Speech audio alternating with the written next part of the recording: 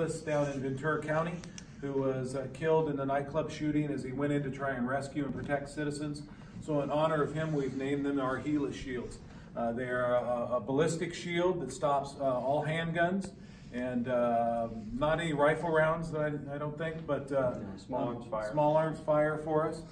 And we'll show you how they work. This is one of our traditional shields over here that we currently have only in our sergeant's units. It's got a solid shell on it. It's very heavy. It's double the weight of these.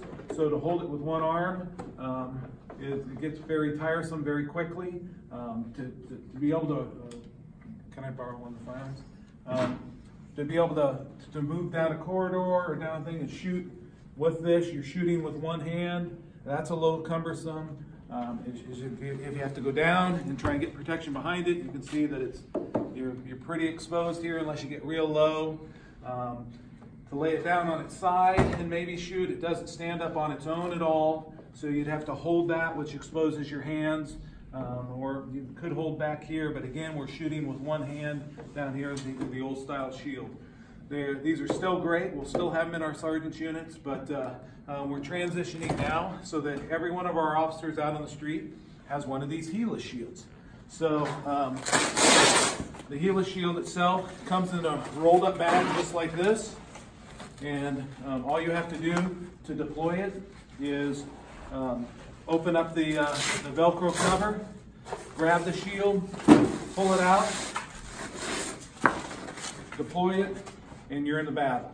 So you've got this, you can hang on to it. As you can see, coverage is from my neck down past the knee.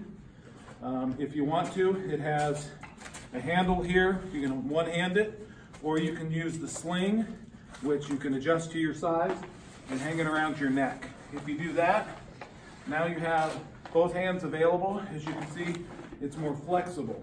I can get both hands on my weapon.